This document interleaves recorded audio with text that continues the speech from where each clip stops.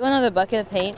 The paint was flowing at Drake University with trays, gloves, and roller brushes. Students were prepared to address recent acts of racism on campus. What is the most public, biggest place on campus where we can make a big statement? We said, let's do it on Panted Street. So Friday, hundreds met at Panted Street to hear messages. Look at everybody here. This is really beautiful. And to send a message. Begin painting the street. They used the dark color to symbolize unity. And now that it's going to be black until Drake relays, honestly, it's a huge deal. They worked fast. And the messy paintbrushes prove it. In a matter of mere minutes, they had the entire street painted black.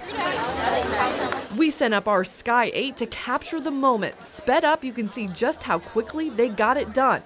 What was supposed to take 3 hours took less than 15 minutes to cover up those bright, colorful squares. As a minority student here on campus, it makes me feel as though I'm supported. It makes me feel as though I actually matter on this campus. A lot of times we're looking for the support, we don't know where it's at, and to see people from all these 50 squares and these organizations come out and say, we're here with you, we want to paint with you, and we're doing this because we want to stand in solidarity with you, is definitely, it feels so good to see that.